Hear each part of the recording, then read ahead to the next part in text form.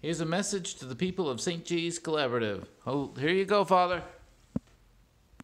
Yeah, so I'm extending my heartfelt greetings to them all and best wishes, and to let them know that I'm really praying hard for them also, especially this period of the dreaded coronavirus that is besieging the world. So I'm praying for them. I hope that they also be praying for me. We're quite okay here.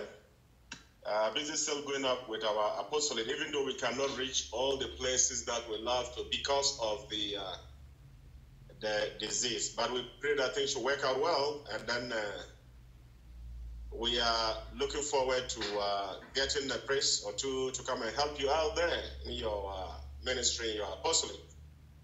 So they should keep focused in the Lord. We know that He will not let us down.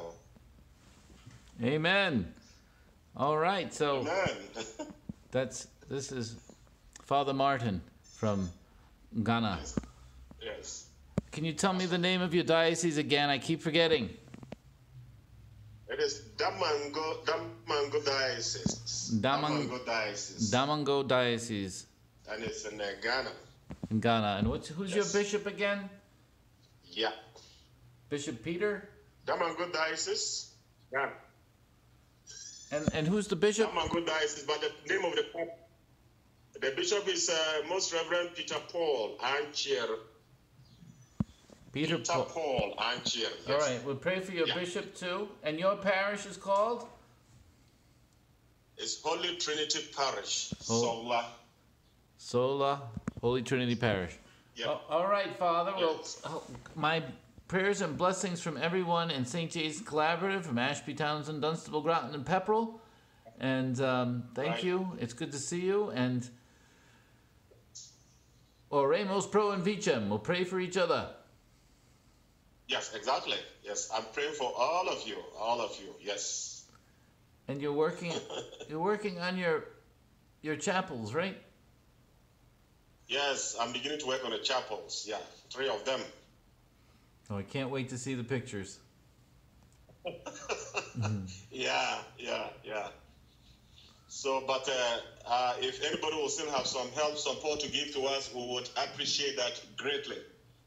Because one, with the coronavirus, cost of things, especially building materials, are rising so high.